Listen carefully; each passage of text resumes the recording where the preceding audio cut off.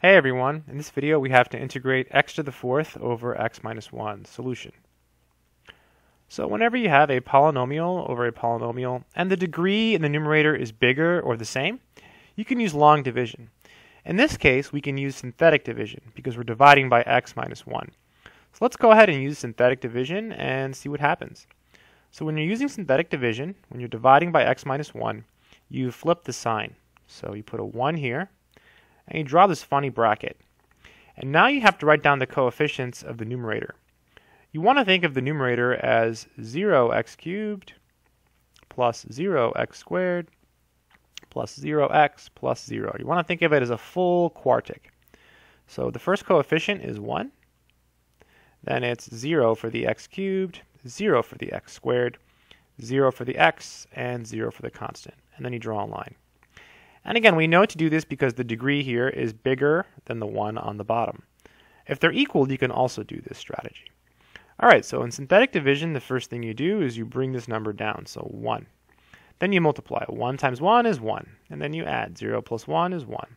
Then you multiply. 1 times 1 is 1. You add, you get 1. Multiply, you get 1. You add, you get 1. Multiply, you get 1. You add, you get 1. Wow, lots of 1s everywhere. Ridiculous. So now we can write down what we have. So our integral will be x to the fourth over x minus 1 dx. And it's equal to the integral. And basically it's going to be this. And you start with 1 less, okay? So this is a 4. So 1 less is cubed. So 1 times x cubed plus 1 times x squared plus 1 times x plus 1, okay? And then plus 1, that's the remainder, over the divisor, x minus 1, parentheses, dx. Let me go over that again, and I'll use a different color to explain it. So recap, you see the problem? The 4 is bigger than the 1. So whenever that happens, or whenever they're the same, you can always use division. In this case, we use synthetic. So you flip the sign, and you put this number here.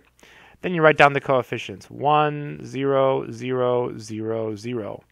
You write those down, then you bring it down, so 1. Then you multiply. 1 times 1 is 1. You add, you get 1. 1 times 1 is 1. You add, you get 1. 1 times 1 is 1. You add, you get 1. 1 times 1 is 1. You add, you get 1. That's the remainder, right? That's the remainder.